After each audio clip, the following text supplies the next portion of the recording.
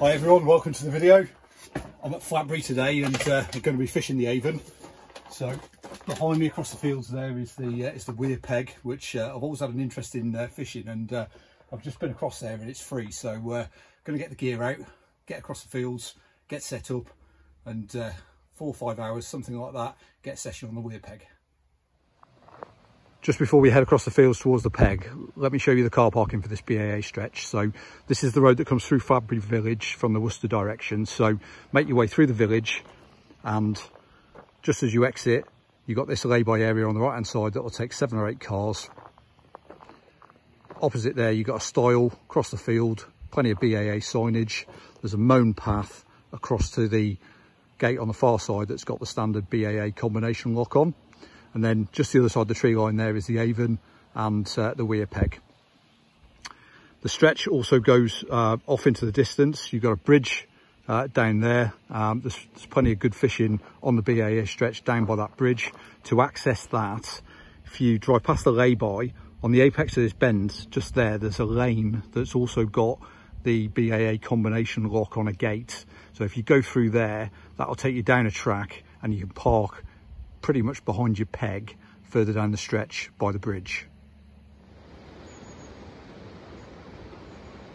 Well, that's the view to have this morning. Look at that. Not a cloud in the sky for them. Maybe some stunning views of the river from up there.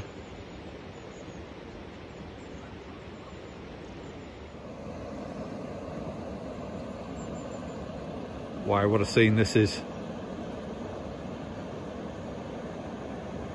Fladbury Mill on the far side there, just the other side of the Weir. What a place to be wetting a line.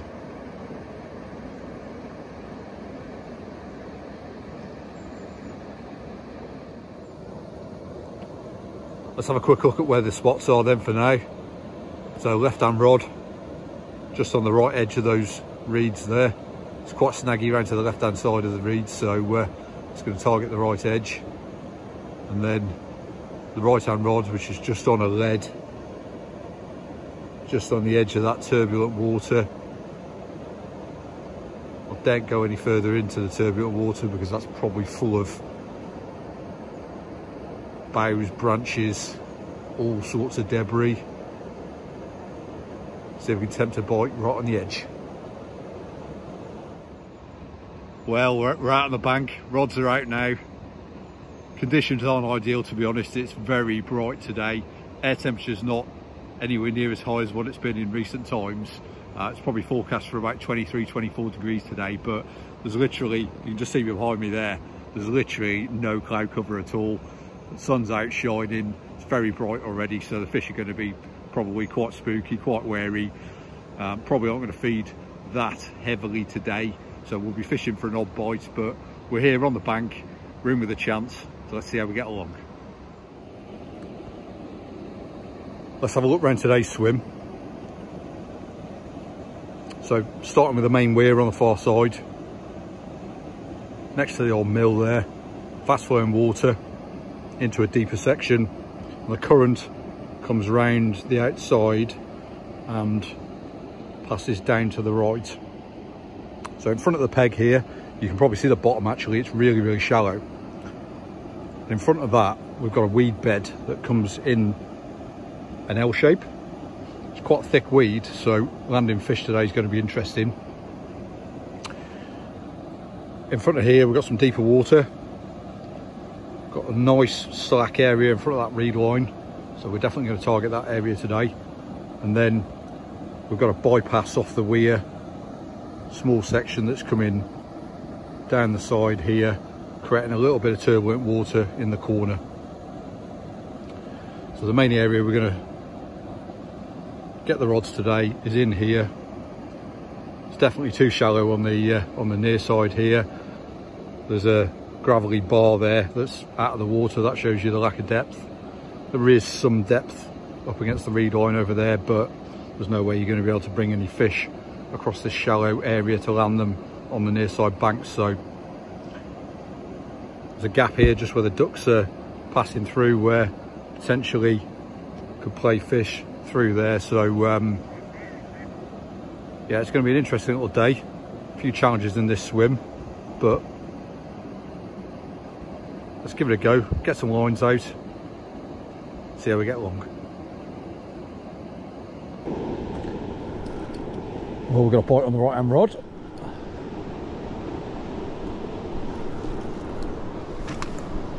A couple of solid taps there.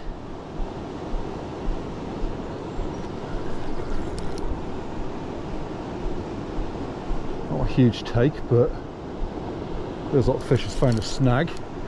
It's not surprising for this swim.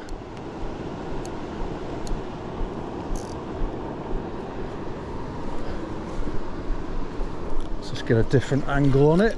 Move down the bank a little bit, see if we can get it moving. Yeah, that's it, moving again now.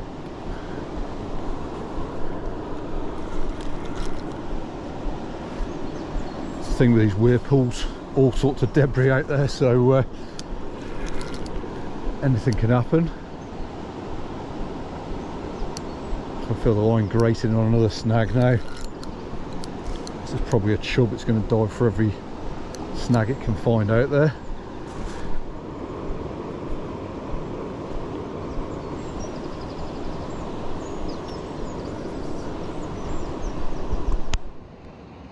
Well, that was a blow. First bite there and we've lost it. Fairly sure it was a chub. Took itself off into a couple of snaggy areas. Once it got near to that weed bed there on the tip of it, it's buried itself. It's got in there tight. I've had to apply a bit of pressure from a couple of different angles to try and free it up, and the hook's pulled. So yeah, disappointing, but at least we know there's a spot out there where there's a few fish holding up, and we picked up a bite, so we'll persevere with that. And for the next bite, I'll try and navigate the fish around the end of that weed bed, see if we can get the next one netted and on the bank.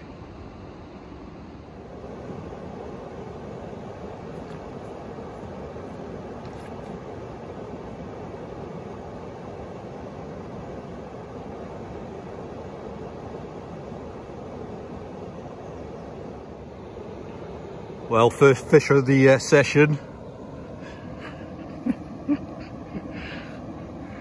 That is what you call Mr. Greedy Chub, or Chublet. Wow.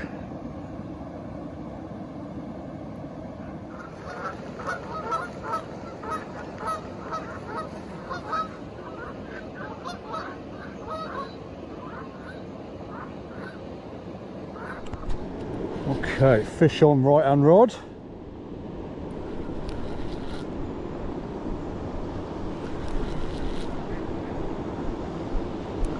Doesn't feel particularly big at all, unless it's swimming quickly towards me. Right, let's see if we can get it past this weed now. Straight in the weed as predicted.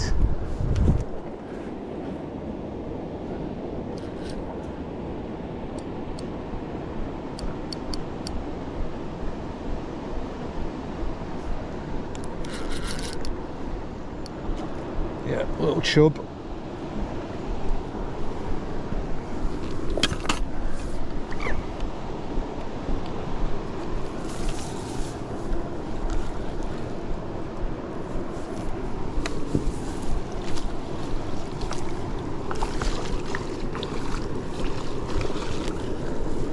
That's it in the net.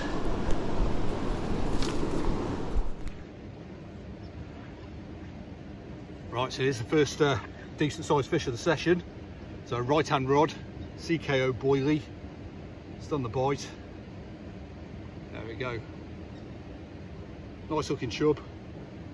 In good nick. Whoops. There you go, mate. Lively fella. Just over 3 pounds.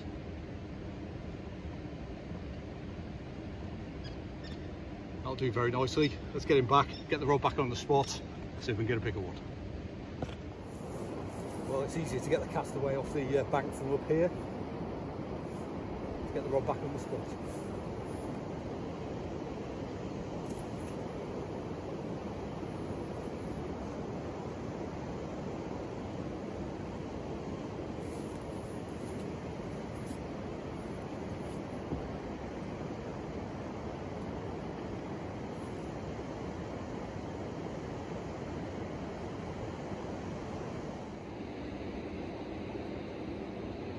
So this is the peg area. It's quite tight down here to cast. So as I've just shown you there, I'm nipping up on this bank just behind me. It's far easier to get a cast away from up there with no obstruction behind you. Well, nice, we've got that chub there. So first proper fish of the session, just over £3. So right hand rod, a couple of sensible taps there, not that aggressive a take, but enough that you'd strike into it. So hooked straight into the fish. No real fight, to be honest, typical chub of that sort of size really. Tried to dive in the weed on the way in, but yeah, managed to get that one out and into the net. So yeah, happy days. Overhead conditions not great, to be honest, guys, so I'm not very hopeful for the rest of the session today. So chances of getting a barbel on the bank are probably pretty slim, I would say, today, but lines are in the water, so we've got a chance. Let's see what the next couple of hours brings, and yeah, whilst we've got a bait in the river, then you never know. Got the Coram 1 3/4 pound test curve barbel rods with me today. To get to that reed line over there is not far off maximum chuck on these rods.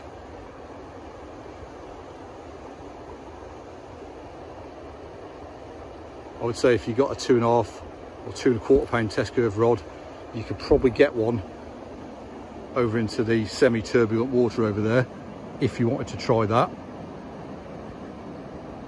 That obviously comes with quite a bit of risk, controlling a fish at distance, but if you do want to have a dart on this particular peg at Fladbury at some point in the future, and hopefully that helps to understand what kit you need before you get here.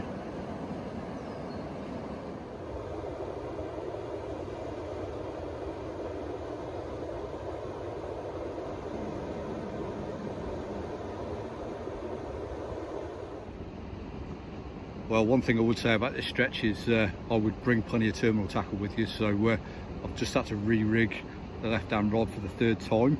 I'm probably going to have to re-spool the reels after this as well, because there's probably a bit of stretch in the main line, unfortunately, but it's very, very snaggy out there. Level's quite low, but there's still been quite a bit of debris come down the river by the look of it that's just sat in the bottom of the Weir pool. Yeah, it's not ideal, to be honest. There's obviously some big fish here, which is what makes this particular peg and stretch, you know, really popular, and I wanted to fish it for quite a while just for that reason, but it's not the easiest fishing, to be honest. So if you are thinking of coming down here to Fladbury, it's a bit of a risk reward game, I guess. You know, you've got to be in it to catch one of the potential 11, 12 or even 13 pound barbel that sort of reside here, but you are going to lose some gear in the process.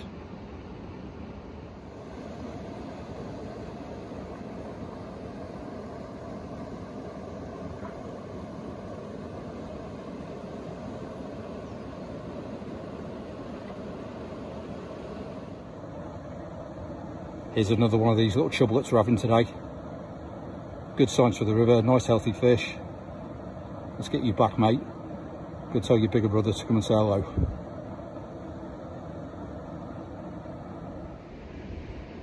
Okay, time for a change on the left-hand rod. So keep picking up those small 1 to 1.5 pound chublets on the pellets. So I'm going to shift off that now just to try and see if we can flush out a better fish out of the swim. So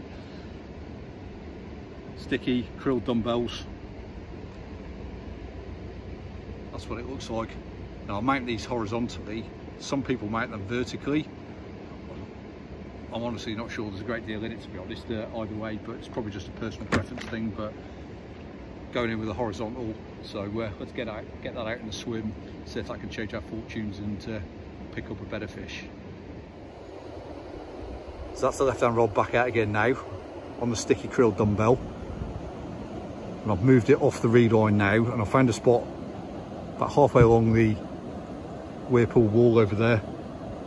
Seems to be snag free, so I'm going to bait that up now, see if we can pick up some bites from over there over the remainder of the session.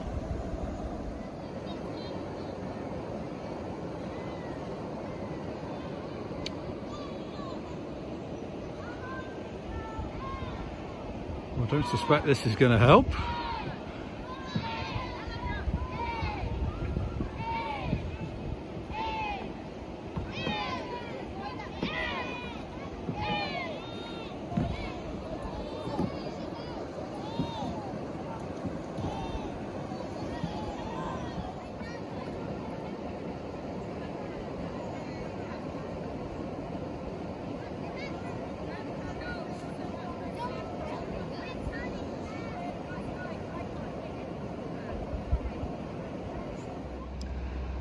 Well, I think it's one of those days on the bank where things just don't quite go to plan today, so yeah, seem to be getting plagued by small chublets.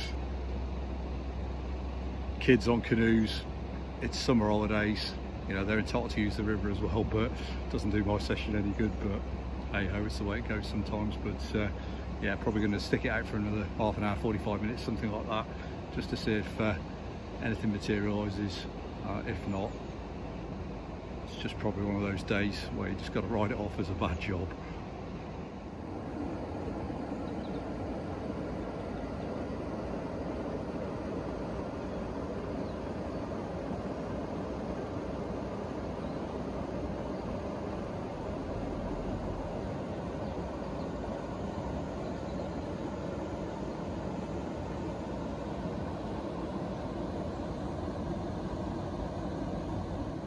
Right then, that's going to be the end of the session for today. So yeah, a few chub on the bank today, beaten by Mr. Barbel. So what do I think about BAA Fladbury, the Weir peg? I've definitely scratched an itch here today, in that this is somewhere that I've wanted to get on and try for probably a good couple of years now. So I'm glad I've done it. But yeah, you can just see behind me there, you know, that weed bed there is not ideal at the minute, makes fishing the peg difficult. There's loads of snags out there, so I've lost quite a bit of gear today, which I don't really like leaving terminal tackle in the river for whatever reason.